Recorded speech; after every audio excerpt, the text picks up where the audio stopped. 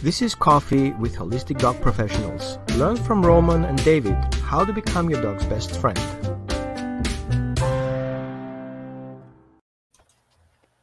Hello, my dear friends. Hello, Marco. Hello, Amina. Hello. Hello. You look to be very far away from me. Where are you guys? I'm in Greece, in Crete. Yeah, I'm in Italy, northern Italy at the moment, currently. Yeah. Awesome. So, Amina, you're a specialist. So you are working with the historical ecology of Egypt, and you specialized in Baldi-Dogs. Yeah, I actually, at the time, right before I started my master's, my father found a street dog, and he decided to bring him in the house. And we had no idea what this breed is or what we should expect in the future when he becomes an adult. And even when I tried to Google, there's nothing at all about them anywhere. So I thought, why not try to create the information myself?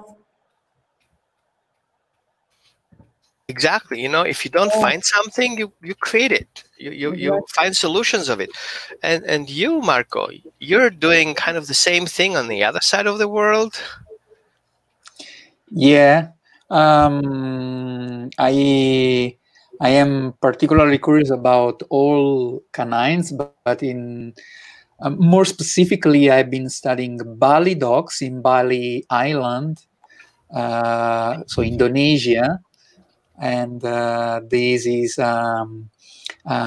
endemic canine population, so is from that area, is a specific type of free-ranging dogs, and is very fascinating. I'm so excited to have you guys here, and we had struggles in the morning because I couldn't get my system going. So I'm still kind of like shaky. Do you guys have everybody coffee? You have a great coffee. You have Italian coffee. Some coffee on the computer. So how did we met? So I met Marco. I was looking around about stuff. I don't remember. I was looking about dogs, how they function in real environment, which is a passion of mine, to kind of bring dogs to be able to live in a pet environment, like in an in-home environment, as close as possible to their reality. And there is literally nothing out there. So as behaviorists, what we do, and the scientific community, they refer to wolves. They take the pet that we have in the house and compare them straight to the wolves. And then from there, we project back to the dog what the wolf does in our home. And I was like, that's so wrong. It's kind of like going to the jungle, observe monkeys, and go back to New York and teach people how to behave in an elevator. Come on, give me a break. And so this is how I found Marco, because he was doing a video on the beach about dogs. And I was like, I like that. What is that? Click on it. And so we become friends, like 2 years ago, right? And yeah, a bit more maybe. Right. And so Marco and I, coming from an angle of being more holistic approach, not more, I think we define holistic approach in animal behavior. And I'm proud that we're kind of on the same wavelength, but I feel also Amina does the same thing, because she tries to kind of wrap her mind around that. How did we end up from a dog or a canine that was praised by priests? The pyramids were built. Pharaohs were buried with them, which is a short portion. We're going back 2,000 before or 4,000 before Christ, kind of to give it a number. And then we have 14,000 years before that, a relationship with dogs. What happened? Why don't we have information? How can you live as a human with a species so close together for 14,000 years? And I believe more than that. Just that's what we can prove, right? And have no clue what these species are. Like, we know more about flies than we know about dogs. What do you think, Amina? What did we miss? What happened?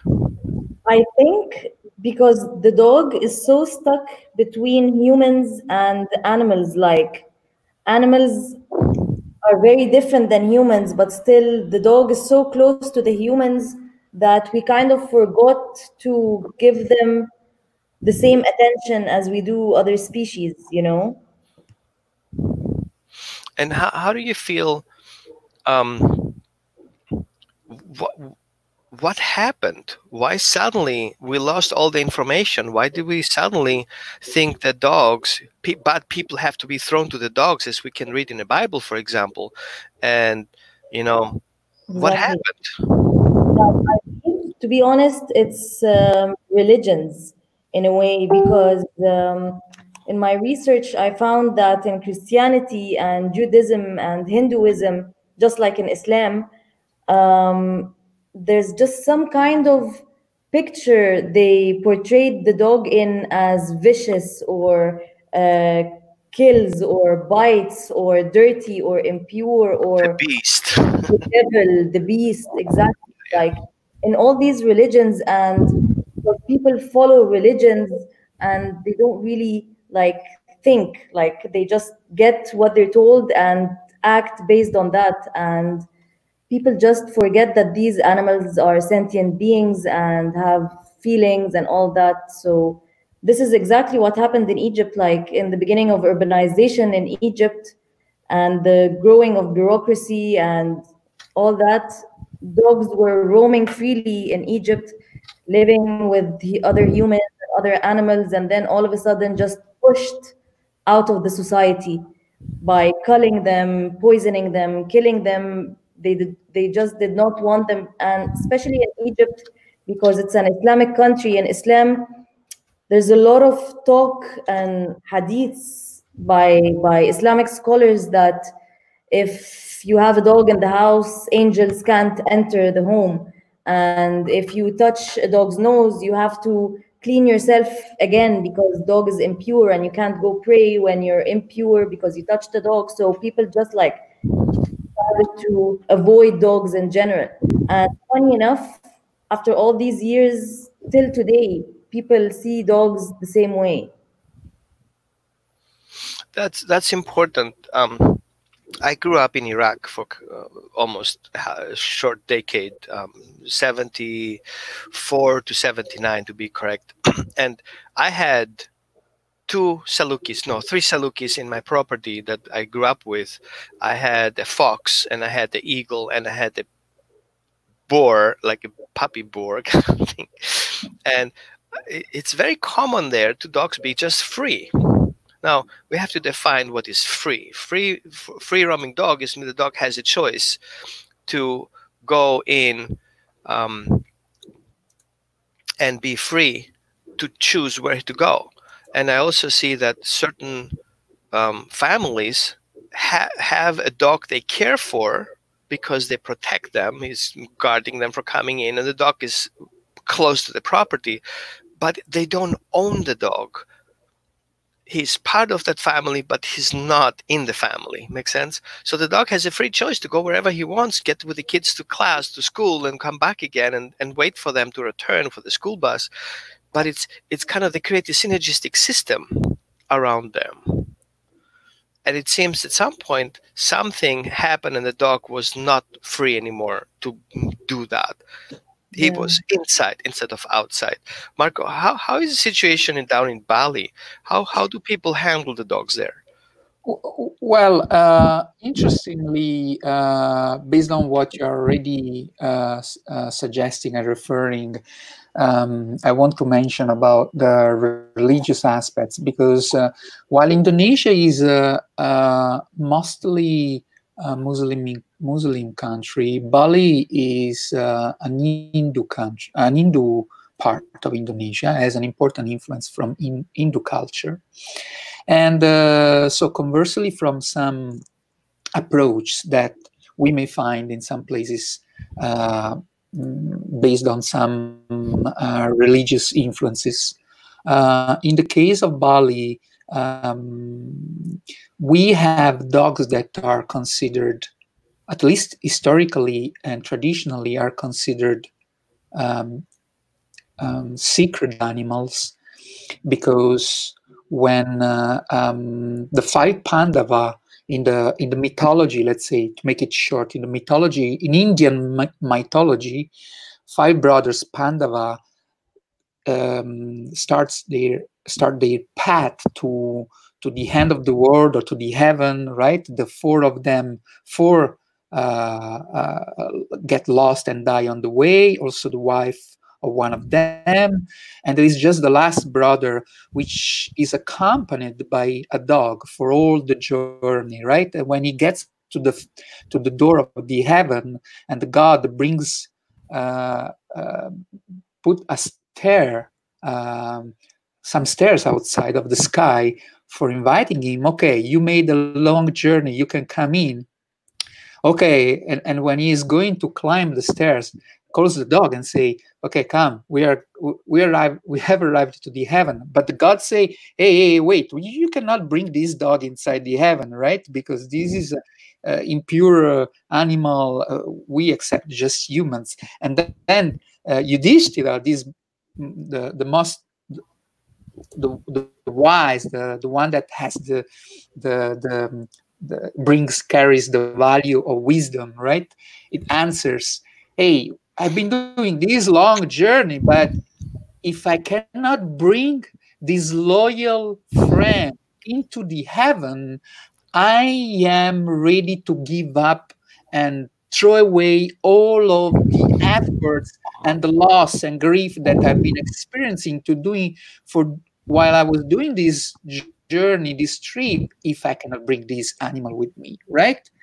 And then it turns out that the dog himself, it turns into a god. It turns into God himself, right? It was an expression of God, right? So in the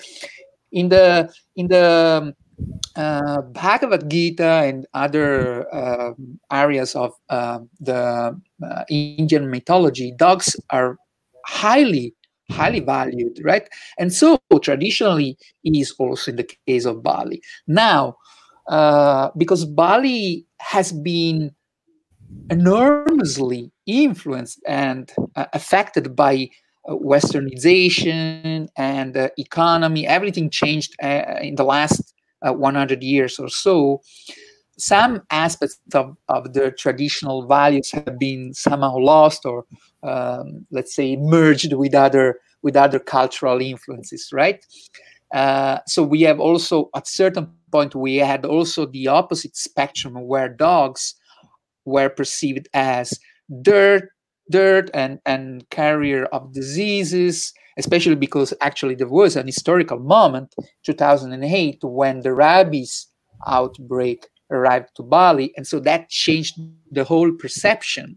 And then we had an endemic population of 800,000 Bali-Dogs dropping in a decade to 120, 130,000. So a drop of maybe 85%, because there were different stages, different massive cullings and elimination of dogs, right?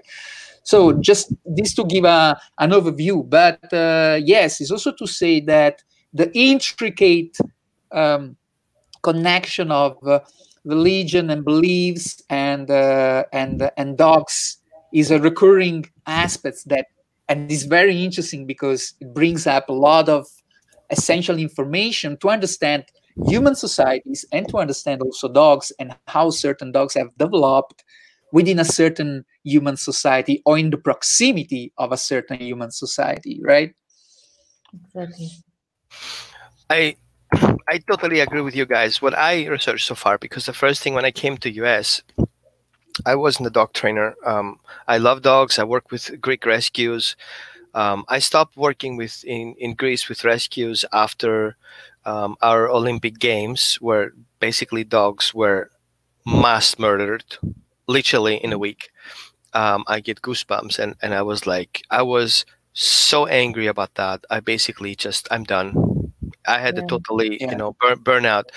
I was carrying in my car multiple bags of dog food, spent my money there, driving the streets up and down and feeding the dogs. And I literally hated humanity for that at that point, because they are an important part of, you know, the hygiene of certain areas in Greece, because they're scavenging, they clear out, they are selective, but they are part of hygiene. I cannot imagine India being without dogs. It would be a disaster. Same thing with Egypt and Tunis and Spain and Italy, whatever. Also, you know. But one thing that I recognize in US is there is a thing that got my attention. There was an ancient Indian tribe, I don't recall right now which tribe that was, that tells the story about the dogs. So there was the god who created dogs and then had the dogs play on earth. And then he decided to create humans, and he placed the humans with the dogs. But the humans didn't treat the dogs well. So he took the humans out again of the equation and brought back better humans.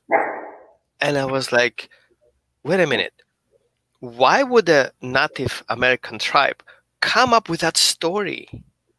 Like in a mythology has somewhere a reality into it that's packaged over the period of time, is kind of modified a little bit. But the idea that a god will send first the dogs to confirm his creation, then send the people into it to confirm the creation, and suddenly those two don't make it well because the human didn't treat the dog well, as expression of God, and it kind of comes in similarity what you say from Bali. And all of a sudden it's like, I screwed it up. Human in, out, new human in.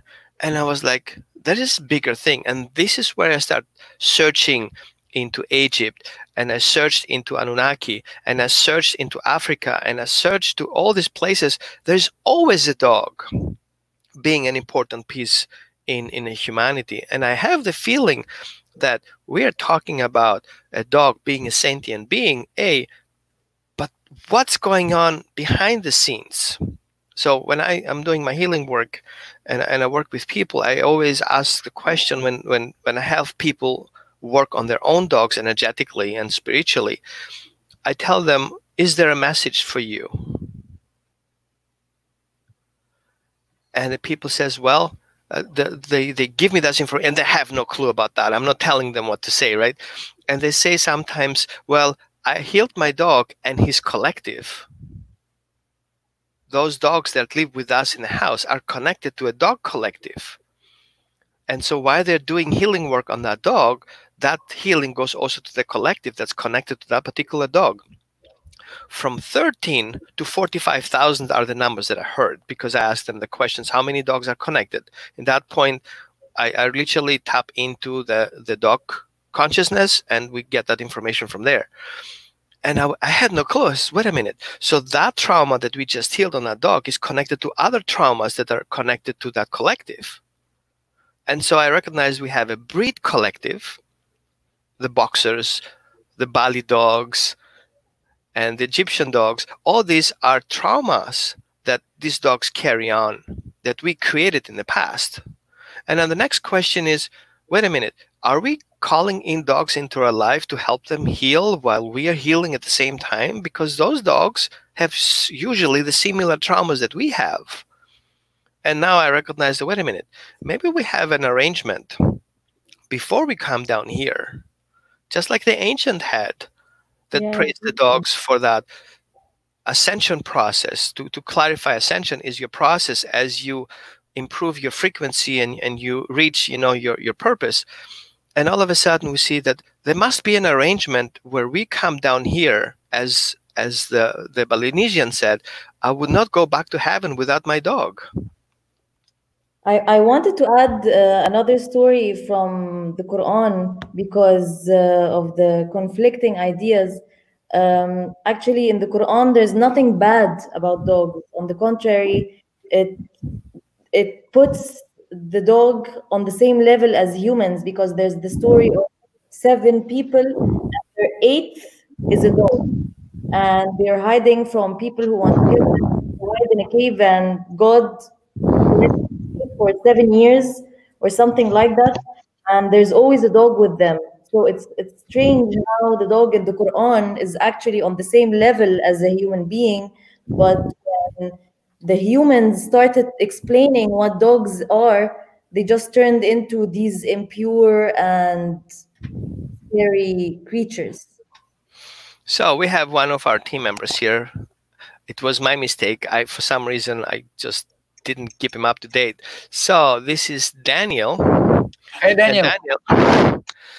So Daniel, to keep you up to speed, we're talking about spirituality in dogs, and we talk about how our relationship with dogs ended up in that situation. We're basically killing dogs. And back then, we were praising dogs and built pyramids around dogs. And what is your experience with dog spirituality? And do you feel dogs are sentient beings? I certainly do. I think New Zealand actually passed a law within the last couple of years declaring all animals sentient beings, which is an interesting concept. Well, we cannot do that in US. No way we can do that. You know what that means?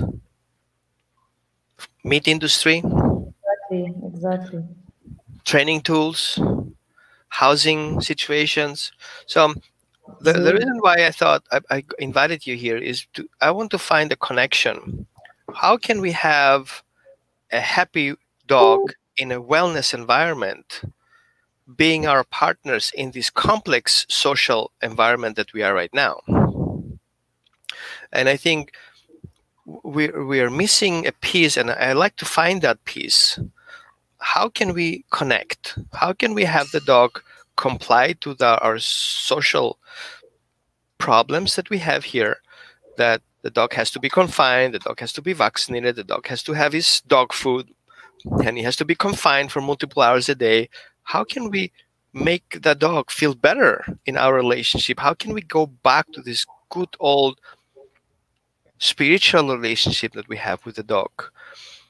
Amina, what do you think? I think trust and language. I believe the language we use puts the dogs in a certain place, and when humans keep repeating the same words like pets or like humanizing them by putting on them clothes, and like you said, just putting them in the homes, I think the language we use needs to change around dogs, and not treat them as a commodity, like not I'm going to especially buying and selling of dogs. Like, you don't buy and sell human beings, you buy and sell properties like cars and houses, but we should not be buying and selling and making profit out of the ongoing breeding that is not consensual. It's just like, I have 2 dogs and I want to sell the puppies to make some money, so I'm just going to breed them.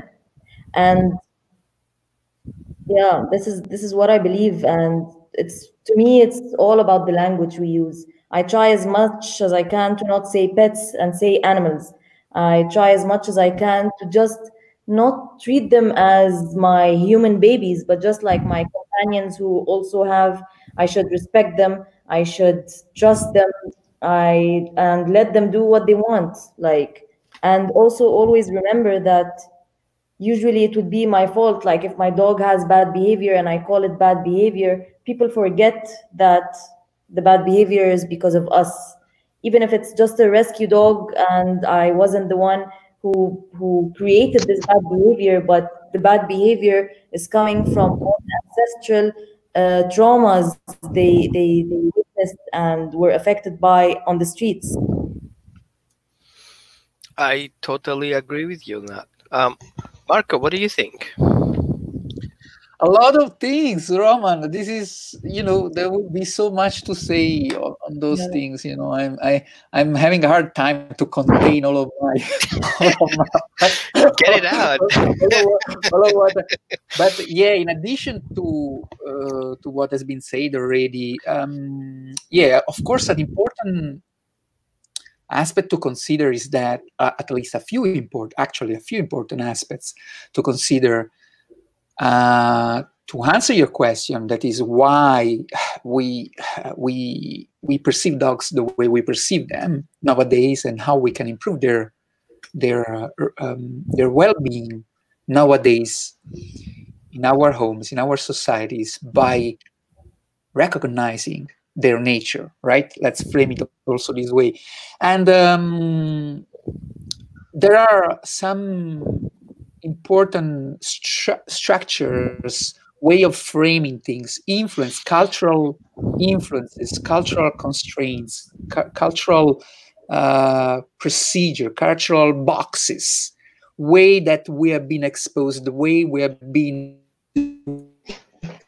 and we need to get rid of that, right? So it's like we are not able to see with clear eyes. It's like we have a lot of something around, you know, and that doesn't allow all of those cultural conditioning do not allow us to see behind the veil, behind the curtain, what the dog is, right?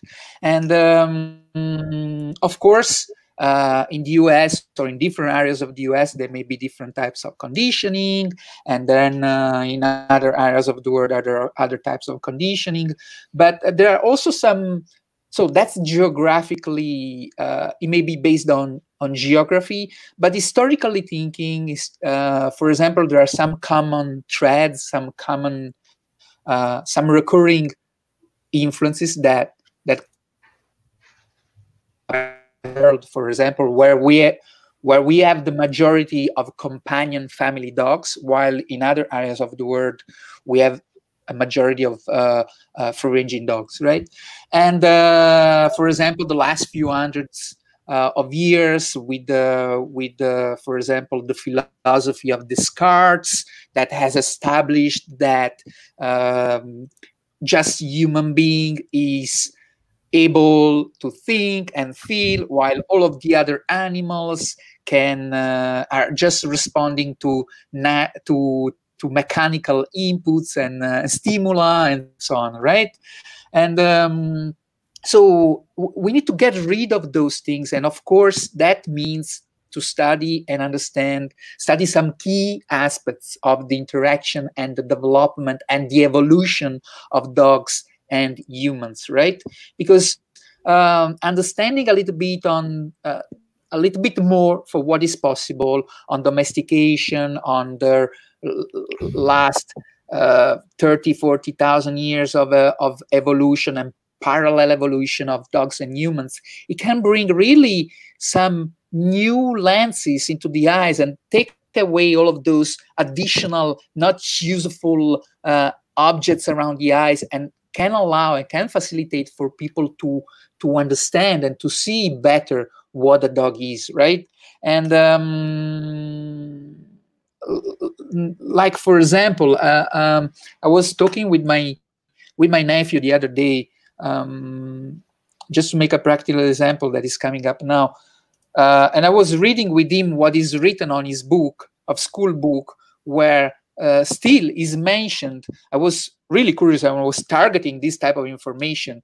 I went to the part that it talks about the expeditions from Europe to the US, to the Americas, actually. And still is mentioned that was a time of discovery and so on and so forth, right? And I was thinking, hey, this is still in some books the narrative that people are teaching to new generations, right? Well, in fact, we know, and that wasn't a discovery of the Americas, that was the conquering of the Americas, that was the colonization of the America, right? So, and this just to make an example of how changing the narrative, it may provide a totally different understanding of a certain historical period, or how we put ourselves in this world.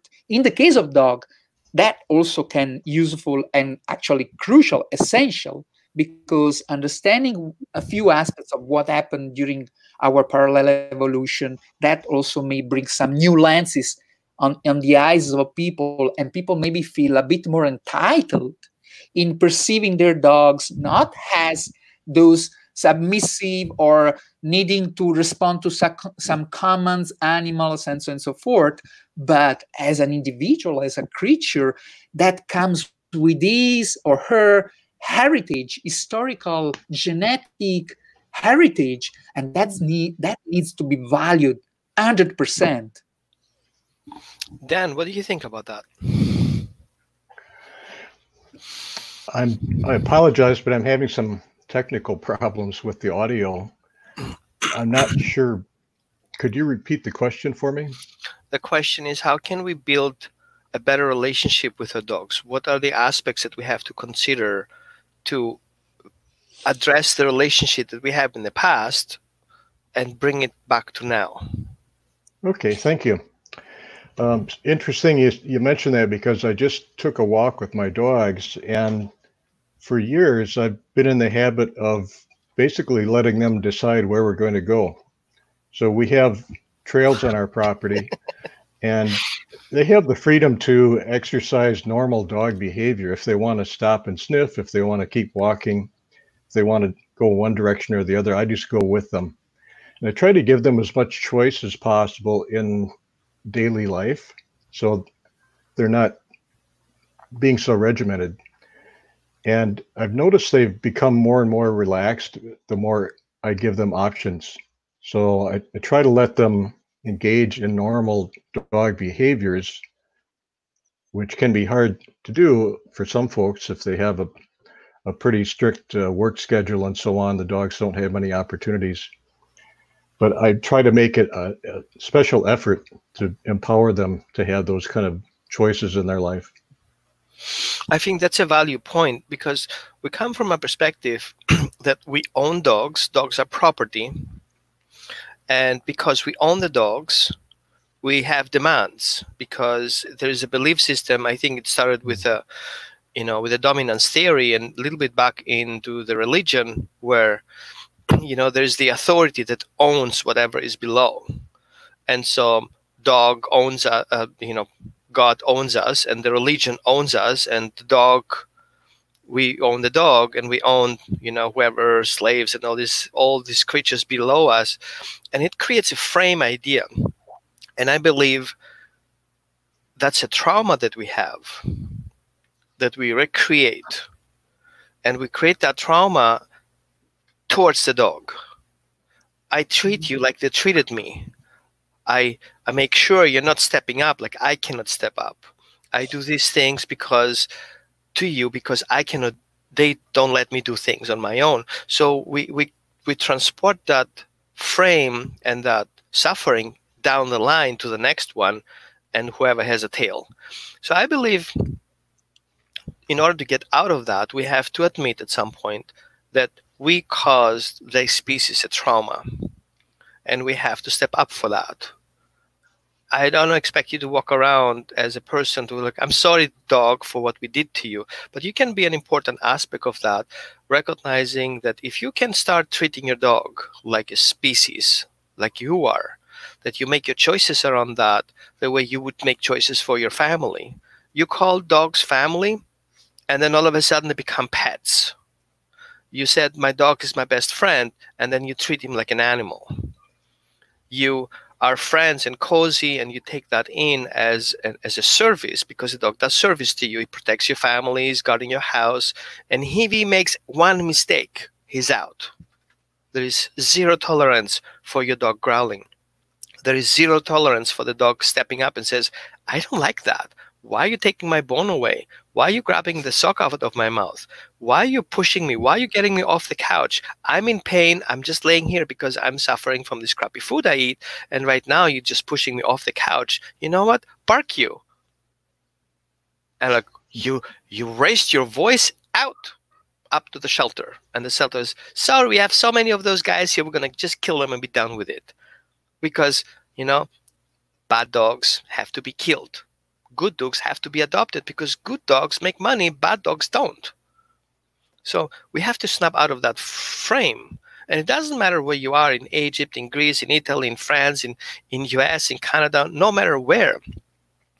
We downgrade the dog relationship to that minimum level that we say, are we really worth having a dog at some point?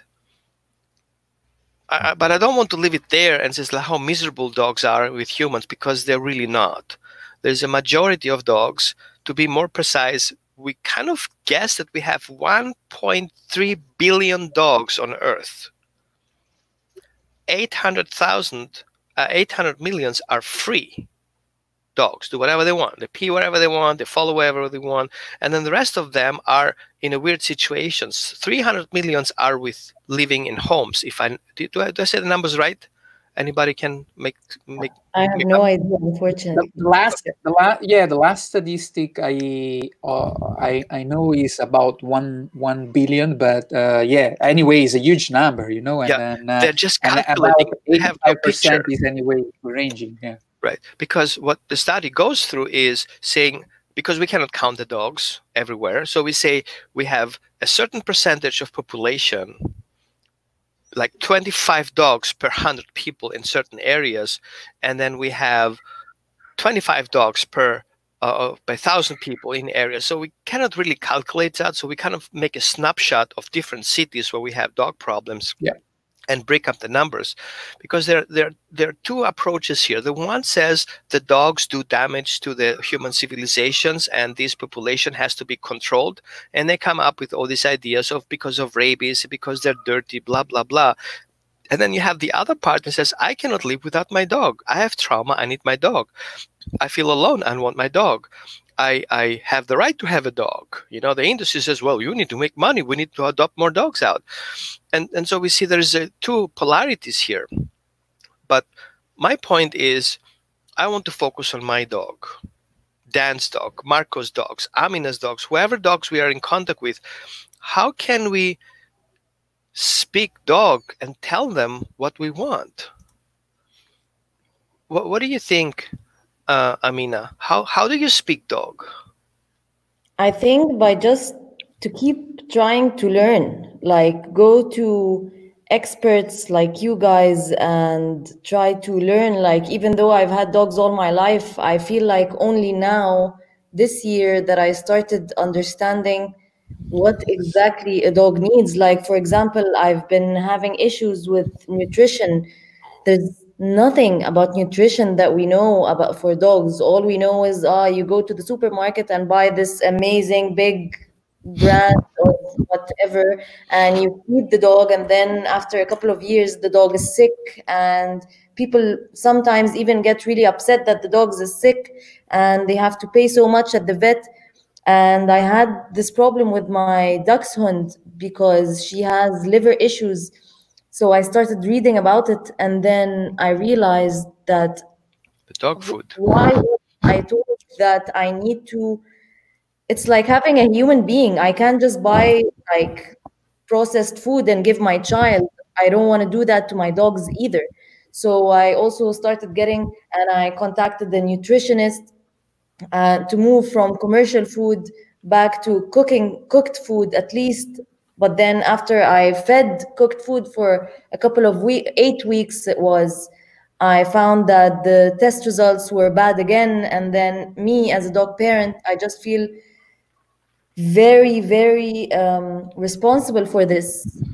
I'm responsible because I believed that when I was cooking meat for her every day and she was eating meat and veggies, she was going to be healthy. And then I ruined her liver because I was feeding too much protein. It's just like, this to me is so important. And especially in Egypt, we don't know much, and we don't have enough experts to speak about no force training or dog behavior. We have zero dog behaviors in Egypt, nothing about nutrition. If you speak to anyone about nutrition, they'll say, you have to get Royal Canin or Friskies. Like, I don't understand. And I believe this is the problem. To learn how to speak dog is to just sit with the dog and try to see exactly what they want. Like, the dog is barking. Why is he barking? Maybe he wants something, and I have to help him get this something because he's frustrated. Because it's important to learn dog behavior. And to me, it's also very important to always keep in mind that anything the dog is doing that I don't like is because of me. It's not because of the dog, no matter what. Because he's stuck in the house. I can open the door and just leave the house if I don't want to. If I want to, He can't because I own the dog and I'm worried about him. And so anything that happens inside the house that we don't like, it's important for me that people know that it's our fault. It's not the dog's fault that he's tearing up your new sofa or he's barking nonstop or he's sick or anything, you know? Thank you so much. It's important to see that aspect too, because I have a couple of clients in Egypt that I worked with in the past. And my first question was, what do you feed? And then they told me what they're feeding. And I was like, and you're worried and you wonder why your dog is reactive when you try to touch him when he's eating. And you know, have these prong collars on, and already some use shock collars. And I was like, come on, man. And it's so much luck. What were they feeding, Roman? Sorry, what? What were they feeding? What were they feeding? Raw meat? I don't want to. No, they're feeding whatever they have available on the store, but the store doesn't have a knowledge. Okay, so they buy this crappy food that's really nothing in there other than garbage and try market it.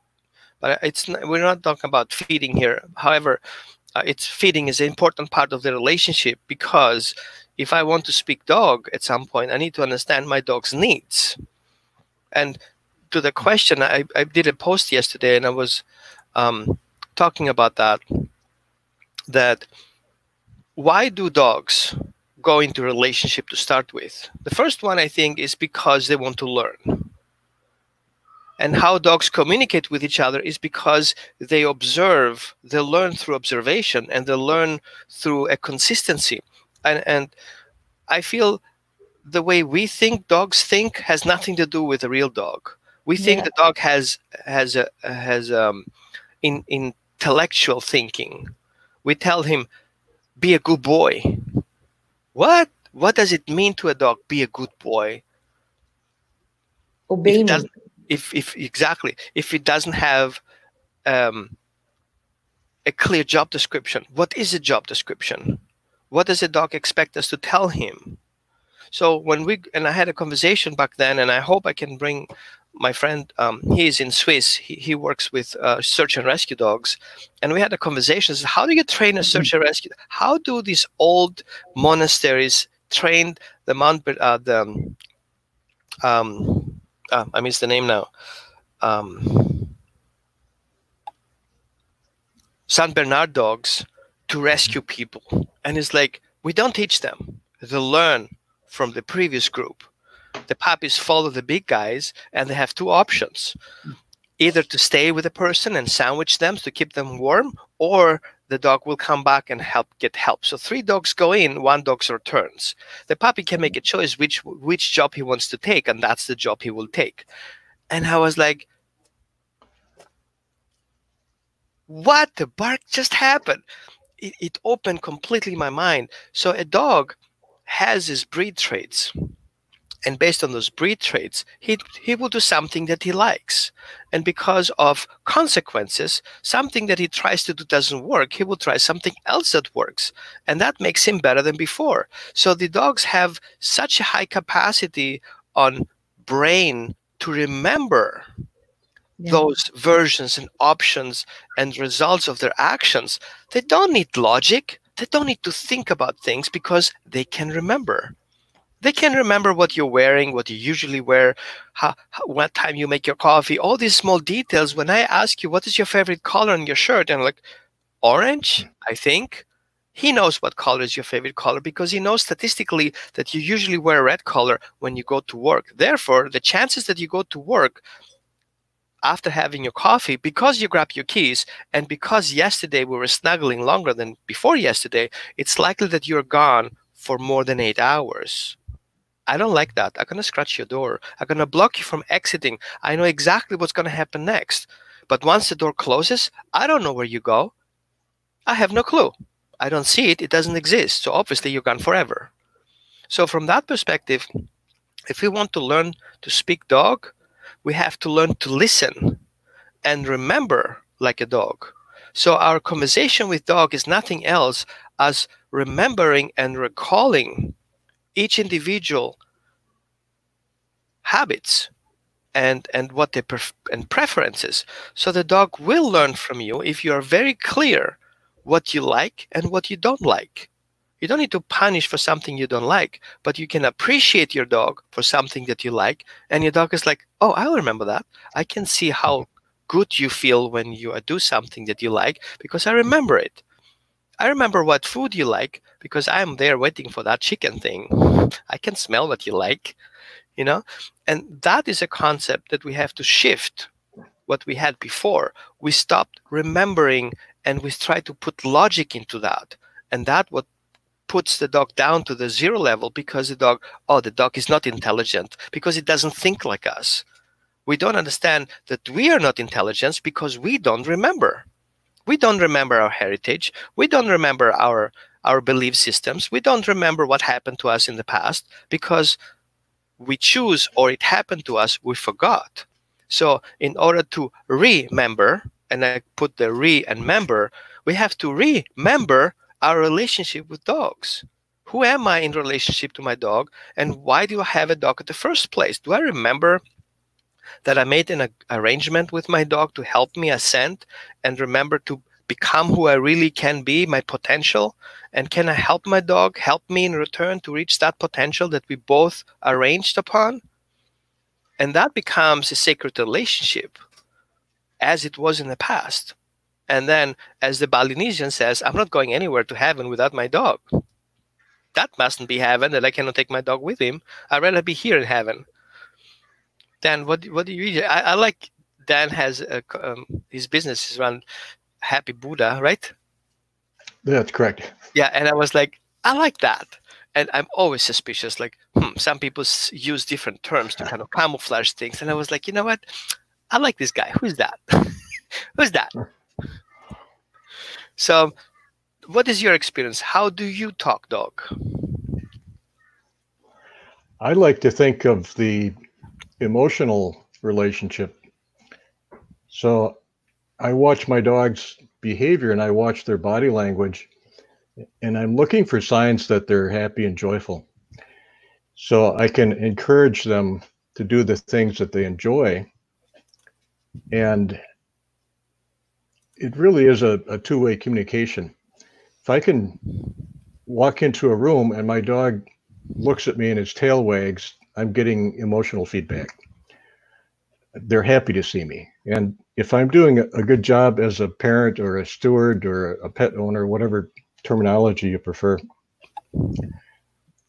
there's going to be a lot of emotional communication between us, even if no words are said. And that gives me a lot of satisfaction knowing that I'm making their lives as joyful as possible. And a lot of that is simply, as already has been stated, just watching and listening and learning from them what their preferences are. And I think they do the same with us too, as you said, Roman. We tell them how we appreciate the things they're doing that please us.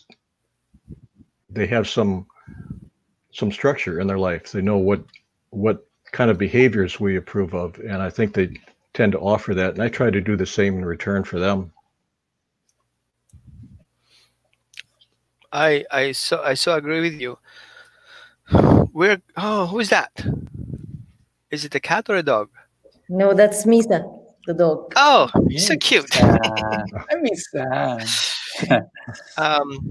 I so appreciate you guys. I really feel like, if we create this momentum, this critical mass of behaviorists and scientists to look further of those frames of dominance theory and look into this nonlinear relationship-based theory, and if we come in as people and says, I don't want to treat my dog like he's an item and disposable. I want to treat my dog like he will be my partner at some point. And if we create that critical mass, we will shift. I mean, I see how much it shifted in the last 10 years.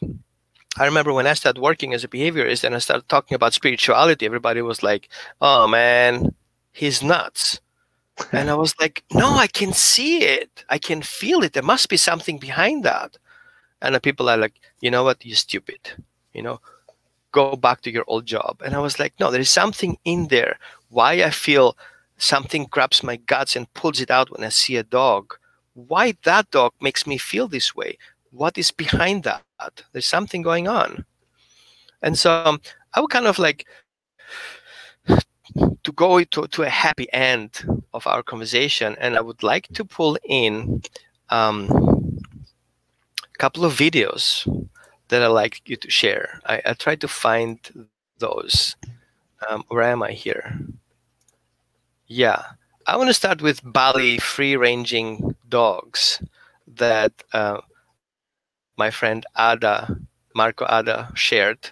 If you would like to look at it, they're kind of super awesome. Yeah. Cool. Oh, Sure. let me share the audio too. Give me a second. I kind of screwed up here a little bit.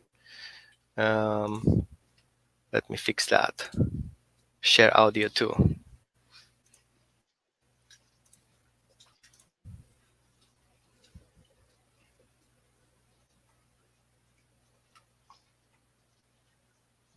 Okay, I hope I make it right. Be patient with me. Yep. Yeah, it's not playing. Too much data. Anyway, I'm gonna share this link.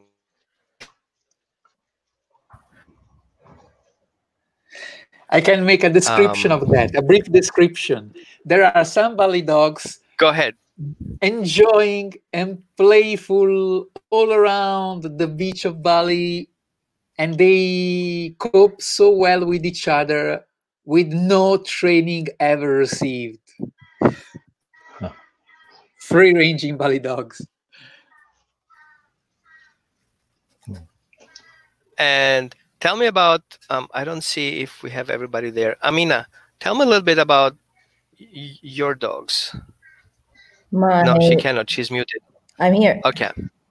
Balad, my dog's living with me. Yeah. Or your dogs that you observed in free ranging situations. Funny, the Egyptian dogs, we call them Baladi. Baladi in Egyptian is my country. And but the way we use this word in Egypt, sometimes it's to use, it's kind of like something of a lower level. It's like, ew, it's Baladi. But lately, everyone in the animal welfare in Egypt is trying to promote Baladis and saying that Baladi means my country. It's something we need to be proud of. And I've worked with Baladi dogs in Cairo, which are city dogs, and Baladi dogs in Hurghada, which are desert dogs. The difference, I think, is that in the desert, they don't have the amount of threats the city dogs face, like cars, constant human abuse all the time, loud noises, and like things that really give them a lot of anxiety. But the desert dogs actually are different in a sense that they don't have the same amount of anxiety. They just, not all of them fear humans. Like they learn from each other. Like you said, that some of them like humans. I worked with the El Guna stars who feed dogs all the time, and they do TNR campaigns of castration because of the population. And a lot of the dogs, they know exactly where the food is every time. They know the cars that are driving by, if this is the car of a person who's going to feed them, or it's just a stranger car that they're going to be barking at. The thing about Baladi dogs that most people in Egypt, not most people, all people in Egypt really complain about is their barking. They bark a lot, and this is one of the things that makes humans hate the Baladi dogs, because of the barking, and they're not understanding that the dogs are, first of all, guarding their area.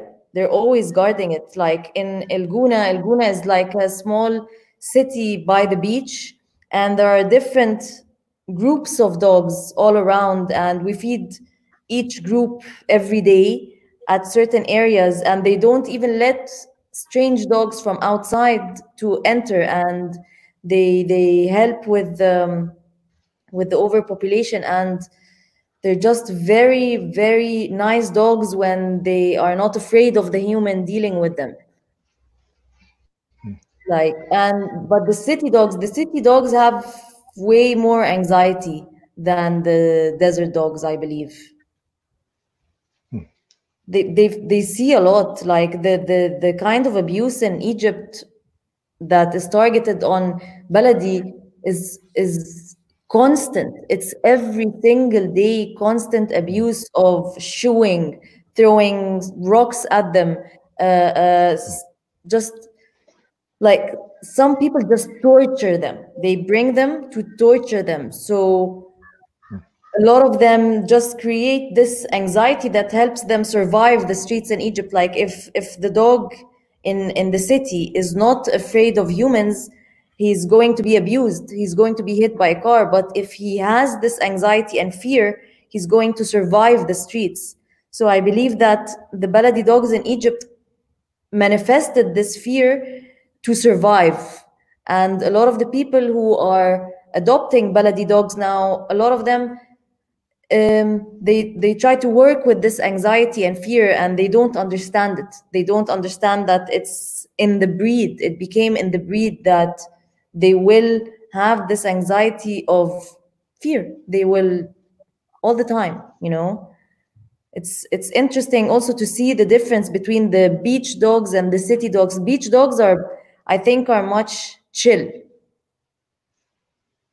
You find them just sitting there, walking around, sometimes going into residential areas to swim in the pools or hang out by the beach and look for food. But the city dogs are always afraid.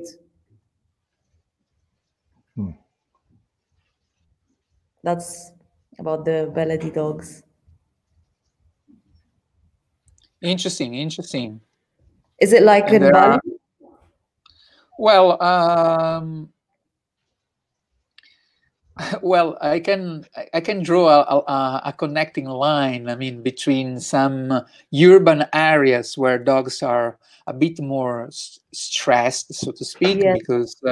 because there is a lot more going on, a lot more cars, a lot more things happening, you know, a lot more people around, you know, and so they may live a lifestyle that is a bit more alert, based on alert and survival mode, than those living in some beach areas where there is a different demographic, first of all. So not necessarily less going on. Maybe it's a very crowded area, but there is a different demographic, and there is a population that is more likely a merge of local community and international community, which means that there are more variability of people, a different approach. There may be some international people that approach dogs on free-ranging dogs with more interest and sociability than the locals in some areas, right?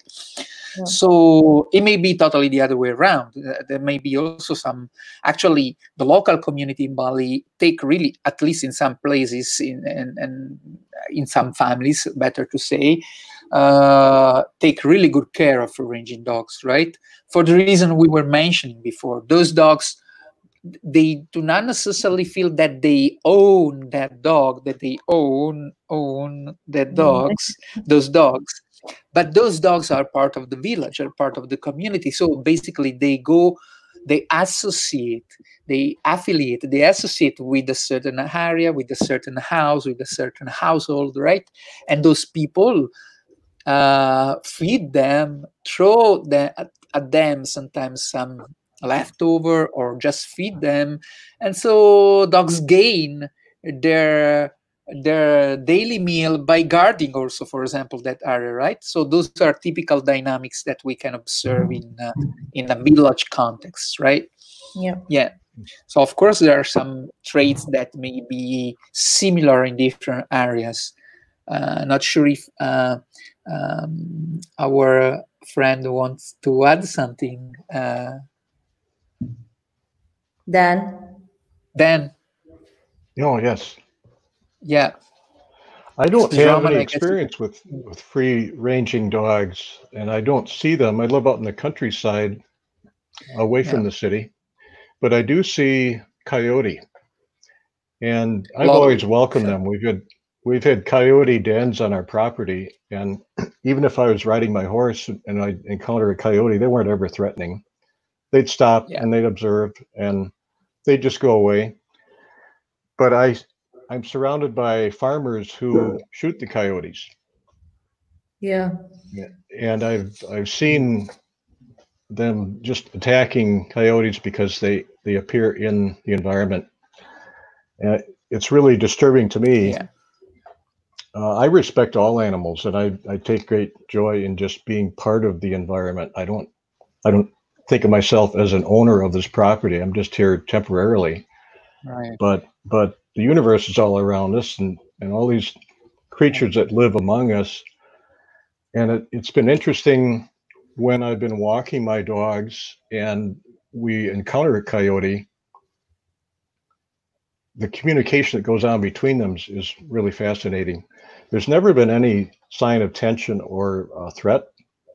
Wow. So they'll make eye contact. They both look interested in the other, and then they just part company.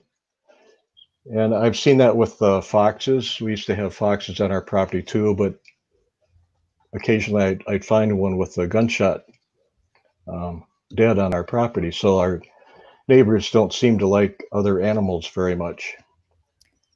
Yeah, in Egypt, the government and the Association of Veterinary Medicine are the ones who go down and poison street dogs. They Wow. sometimes they put nails in the food, like they go and give them food, and the dogs are so happy to eat the food that it kills them. You know, and there's been a lot of fights on TV from animal welfare activists and rescuers about this, and it's the Ministry of Agriculture that teams up with the Veterinary Medicine Association to kill the dogs because their excuse is always like because of the lack of education that a barking dog to them means a rabid dog, and they're afraid.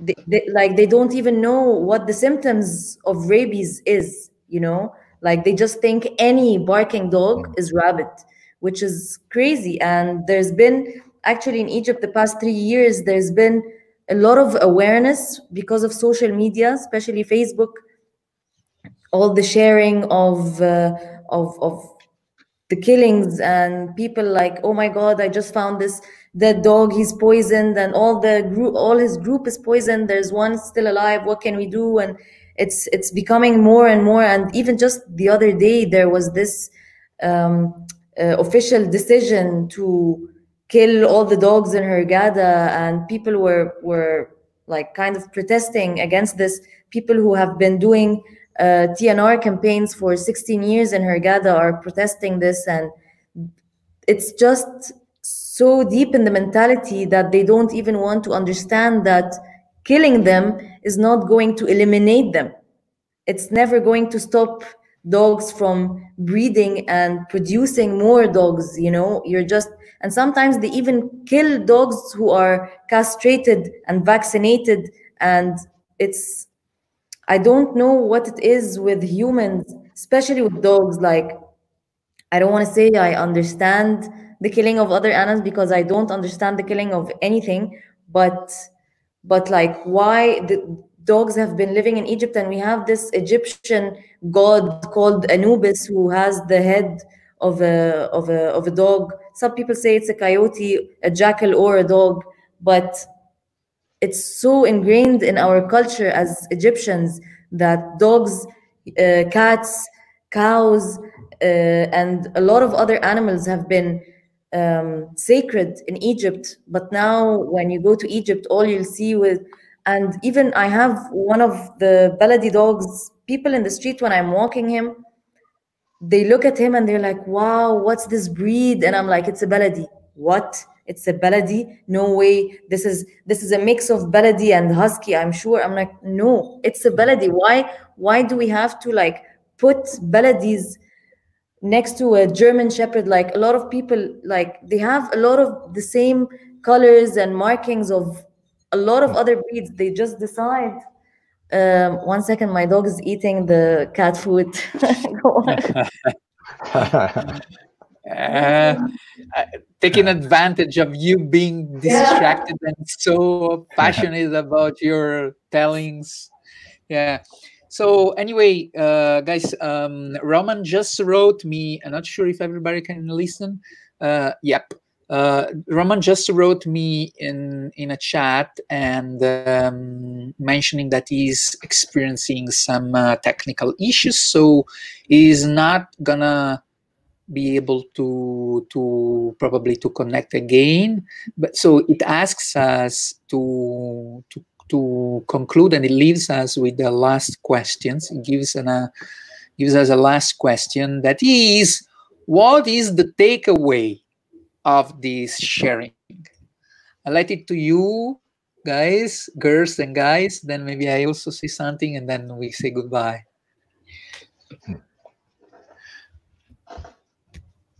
Go ahead. Dan?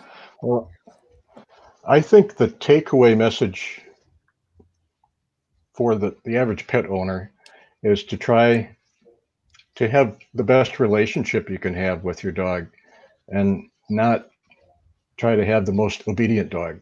My dogs are well-mannered, but I don't want obedient robots. I want living creatures that I can enjoy, and I want them to feel that they're safe around me and that they have a good life. And I think if we can do that as pet owners, that's the best gift that we can give them, and we receive a lot in return. So I think it's reciprocal. Yeah, I think so too. Like, I think to respect our dogs and just take them out of this square that they need to be something we want them to be. We want them to be who they are, like whatever this is, whatever they want to do, they should do, by teaching them and by showing them, like you said before, that not punish for bad behavior, but praise good behavior, what we call good or bad behavior. Yeah. So, and complementarily, I can add that, yes, what is core in our relationship with our dog is to have this strong bond, which doesn't mean screaming on the dog or the dog responding to our commands or indication, even the most basic, like sit and stay, something like that. That doesn't necessarily mean to have a good bond with the dogs, right? Exactly. It's more to cultivate together a calming energy, a being part of a group, because mentioning again what we have been discussing previously, is and also Dan has been mentioning about emotions, and you also have been mentioning about other aspects, and so Roman, right? So we are part of a family, part of a group with our dogs, and so we need to understand that dogs reason that way or feel that way.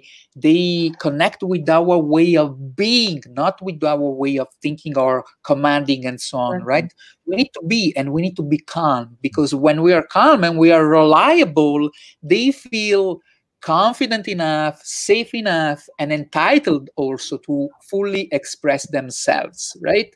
So this is something that for every dog owner, dog caretaker, dog parent, wanted to call it dog owner, that's okay, just to make the bridge for those that do not make yet that distinction between what's dog parent.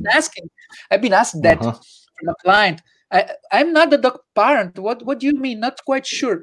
But yeah, you have a dog in your family. Yeah, but I own, yeah. So this is, we need to clarify also that, and not taking for granted that also people understand what's a dog parent, right? Yeah. So, but yes, long story short, yeah, we need to cultivate that good, calm energy, which paves the way to a strong and reliable bond. That's core, right? Which is what we need to all work towards to improve the life of dogs and people out there. So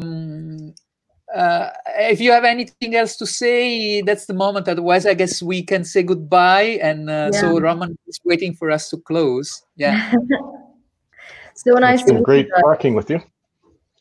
Great talking to you. Very happy, and I hope we can talk and share more soon. Yeah, and thank you, Roman, also to set up this sharing. Thank you, Roman. Okay. Goodbye. Bye bye. Bye bye.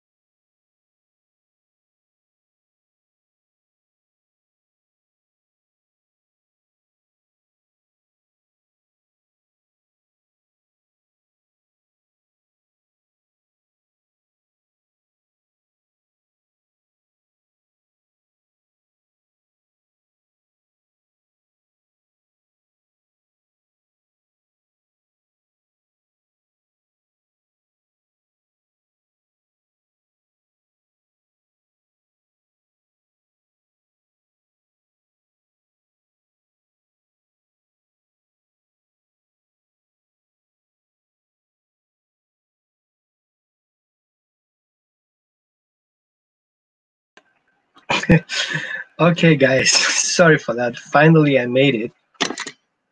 So I had to reboot my system, and I so appreciate you guys, everyone, for joining us today in our very interesting show with Daniel and with